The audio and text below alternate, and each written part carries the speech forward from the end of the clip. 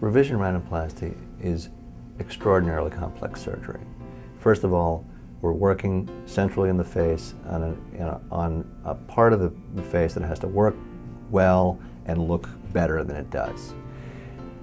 With previous surgery, there's always scarring, and very commonly, because older techniques are often used for rhinoplasty still in this country, a lot of cartilage has been removed, leaving the nose weak and unstable. And so over time, parts of the nose can collapse. Open rhinoplasty approaches allow me to be very, very precise about how we do revision rhinoplasty. We can diagnose the problem very exactly, where before surgery, often it's, even in experienced hands, it's almost a guess.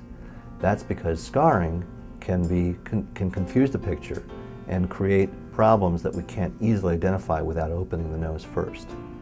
With open rhinoplasty, I can diagnose the problem very exactly and then do what's required to fix it. I've done over 1,500 rhinoplasties at this point. About half of them are revision.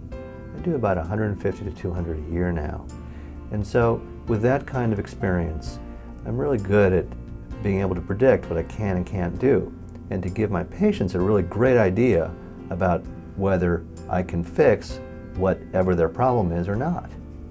Very often, after an open conversation about what's required with the revision rhinoplasty, many patients decide to proceed, and others decide that they just don't want to go through the process because it is a long surgery and a long recovery.